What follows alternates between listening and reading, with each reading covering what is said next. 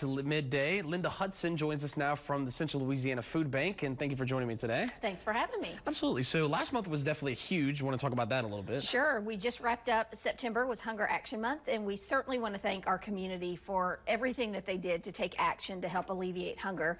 You know, of course, the work is year-round. We know people need our help 12 months out of the year, but leading up into the year end, when we really focus a lot on donating and volunteering, September just kind of gives us a chance to make sure we share our story, let people know about the issues of hunger.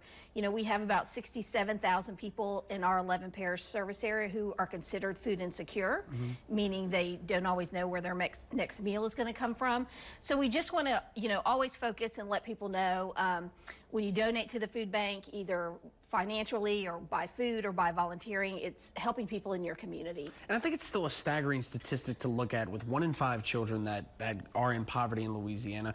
And this food bank obviously stretches a lot more than just our main viewing area in Central Louisiana. It stretches out a lot more. How big is that impact to bring out the region and to bring access to this food for these families? Sure. So again, we serve 11 parishes right across the center of the state. And as you know, the Central Louisiana community, the most of it's very rural, and unfortunately, like you said, very low income. And so we're really trying to reach out into those communities and make sure we're serving families across our service area, not just here in Alexandria. You know, we do that with our backpack program. We're currently doing 2,000 a week, where we're sending home food on the weekends for kids that have been identified as, you know, food insecure and may not have enough to eat over the weekend.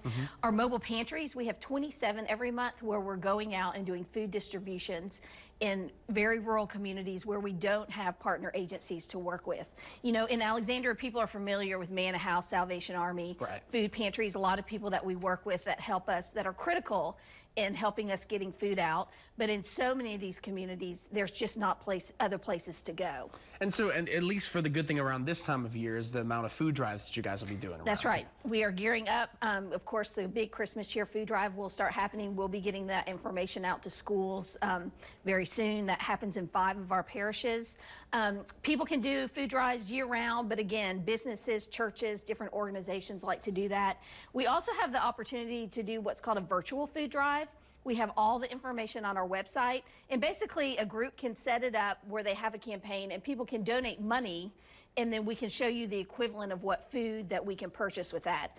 You know, we have an opportunity to buy food at a much lower cost than if you go to the grocery store. So that's always another option for people, where you're still doing a food drive, you're still supporting us with food, but you don't have to actually go to the store and get it. Absolutely. So each day just trying to build more and more to try to get rid of hunger. Absolutely. Well, thank you so much for joining me today. Thank you. Absolutely.